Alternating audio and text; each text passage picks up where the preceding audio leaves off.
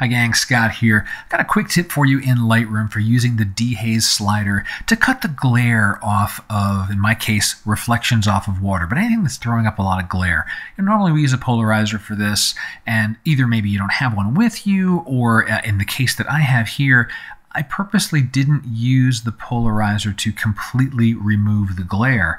I've got this photo here, not one of my strongest, but the thing I liked about it was just some of the shapes going on in the water.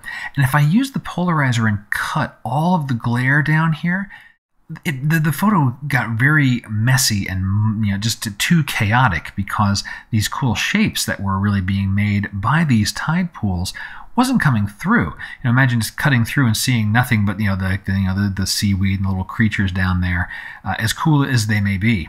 So let me show you the before and after here, and then I'll explain what happened to make the change. So here's before, and I said purposely didn't use the polarizer to cut the glare. But this became, this is too much. This is just too distracting in the foreground. And then after, just toning it down some so I can see somewhat through that water and see there's some interesting things there, but I'm not losing the nice shapes that these brighter things are making. So how are we achieving that result? Let's hide that panel, get nice and big here, using a graduated filter. And let me find my pin. Here it is. And I'll notice I have a couple of things going on here. I've got a luminance mask to prevent affecting the shadows. I don't need to add any haze reduction to the shadows. And there's that little Lightroom bug again. Let me hover over this so we see those little arrows show in the right place. There we go.